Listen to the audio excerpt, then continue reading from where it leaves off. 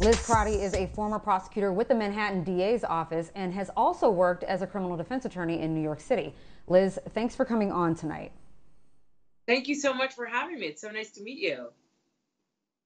All right, so let's just jump right in, right?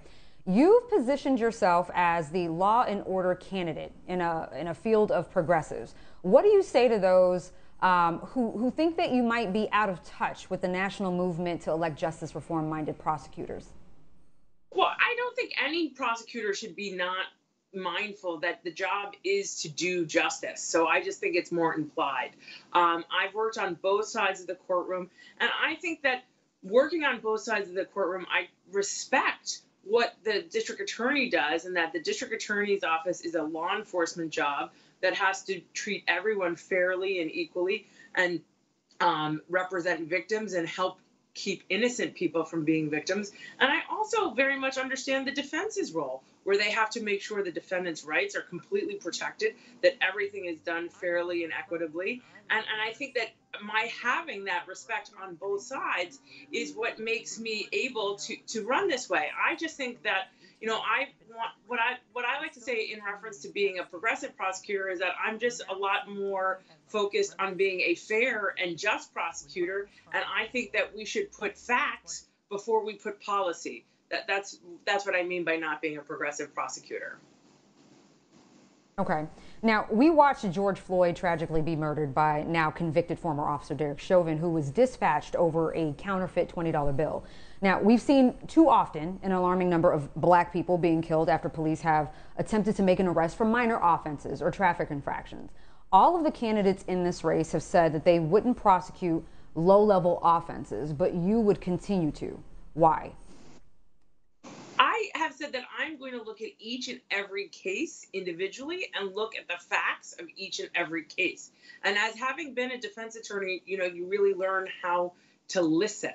And, you know, I've learned in my role as a defense attorney, there are bad decisions, there are bad days, there are bad circumstances, and there are bad acts, and you should prosecute accordingly. I think that we should look at the facts in each and every case and decide what is the appropriate thing to do in that case. And that's what I mean by looking at each and every case, and also too, and hold people accountable. And holding people accountable does not mean that everybody goes to jail in the case. It just means that you're going to say, listen, we understand that you can do better. We want you to do better, and we don't want you to come back. And how best can we ensure that that happens? Okay.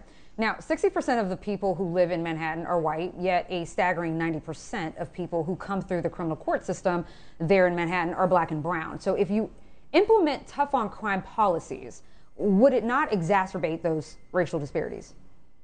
Well, no, I think you have to implement smart on crime policies. And I think everybody in every neighborhood wants to feel safe. And I think we have to work with the police, and I think we have to work with the communities. It is a partnership of all the parties involved. It's not just police. It's not just prosecutors. It's also working with the communities, being responsive to the crimes the communities see happening in their neighborhood, and also being responsive to the people who represent the neighborhood and say, hey, this kid is different, or this person is different, or this is what's going on in this case, and not having a one-size-fit-all policy, but really looking at the individual case so that we can get individual results so that the right thing happens in each and every case. Now, Liz, you have the support of every New York City police union, all of which have endorsed President Trump.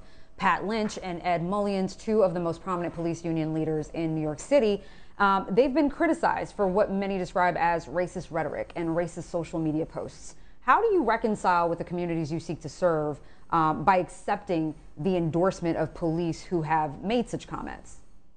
Well, I've gotten the endorsement of the police and the firefighters and the EMTs, and I went because I think that all of those people are the first responders, and they help keep us safe. You know, the police also endorsed Eric Gonzalez. They also endorsed all the other sitting district attorneys, I think minus Melinda Katz. So I just think that what I'm coming at it from is a perspective of we need to work with law enforcement to make things fairer. And I think who they indict on a national level has nothing to do with what the job I want to do on a local level is. All right. Well, I think I've got one more question just quickly. What are you going to do? We talk about police accountability a lot, but we don't talk enough about prosecutorial misconduct. Do you have a plan in place, if you were DA, to address that issue? And if so, how? But yeah, I think we have to have avenues for people to report prosecutorial misconduct. I think there has to be, when you're running for this office, there is a conviction integrity review unit. I think part of that conviction integrity review unit has to be a mechanism for the defense bar and defendants to make complaints about prosecutors. I think we have to have a review system where prosecutors are reviewed on, like an annual or biannual basis, and also on an individual basis, so that if there are complaints, we can address them as they happen.